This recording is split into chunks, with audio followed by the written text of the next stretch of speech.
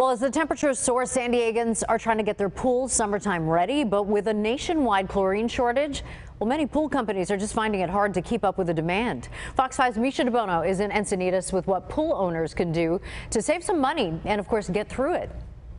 Once the word gets out that liquid chlorine is in, there's like a rush. And it goes quick. A nationwide chlorine shortage is forcing pool maintenance companies to resort to black market type tactics to get product. Within 2 hours, they get 200 to 400 cases of chlorine in, and they're gone. So what we've been doing is buying dry chlorine, which I really don't prefer. Kurt Vetrano is the owner of Kurt's Pools out of Poway. He's been in business for 39 years and said he's never seen anything like this.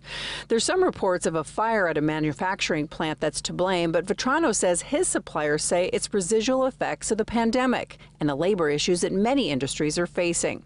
Like other pool companies, he's switched to the less favorable dry chlorine to get by. It's definitely more expensive for dry chlorine than it is liquid, so we have bought drums and drums and drums of the dry for now to get us through the shortage.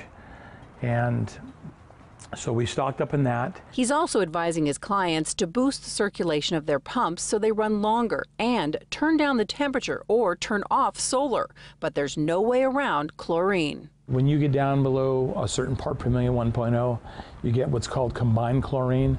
That's when chlorine mixes with ammonias and then creates what's called chloramines.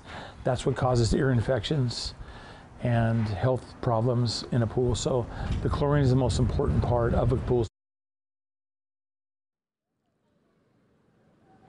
And so according to Vetrano's supply people, they took a pretty big hit during COVID, having to lay off more than half of their staff. And they say, like a lot of industries, they're just having real trouble hiring people back. But they do expect that to change in about a month. From Encinitas, Misha DeBono, Fox 5 News. It's going to take a little time. All right, Misha, thank you so much.